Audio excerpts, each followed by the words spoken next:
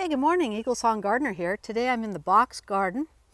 It's June 30th, last day of June, and I just want to show you this amazing explosive growth of June. It's as soon as the solstice passed, all the flowers started to bloom in this garden, and most of these, well, actually all of the flowers that you're seeing in the garden are self-sown. They've just dropped seed and come back from previous years.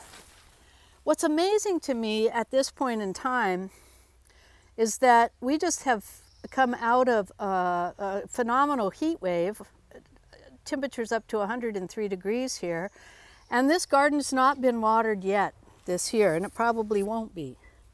Actually, that's not true. I may water when we put in the fall brassicas, watering them in. All right, so there's all these plants. There's garlic and elecampane, a gigantic motherwort who's just falling over. We've got a few little surprises like this corn. I have no idea how the corn got here, but there it is.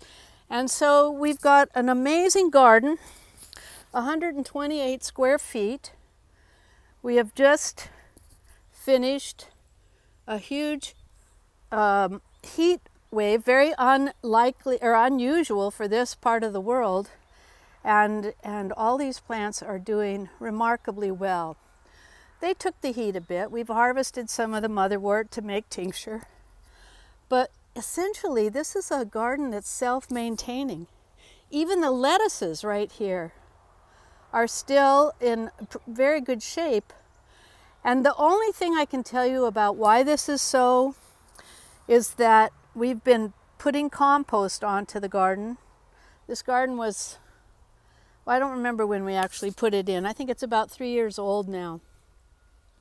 And so each year it gets compost. That's its only fertility. And very little water, if any, except when transplants are put in. And we constantly eat out of this garden.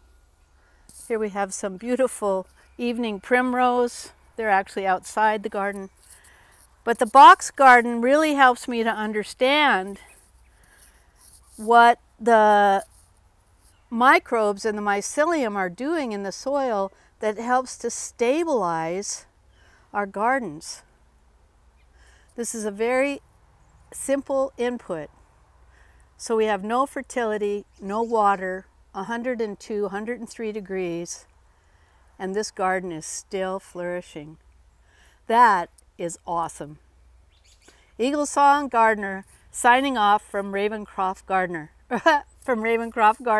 Hey, we'll see you down the road at eaglesong-gardener.com. If you want to learn how to do this in your own garden, no matter how big or small it is, we have information that can support your journey in stabilizing your garden and your life, so that you can get the most out of your time here on Earth.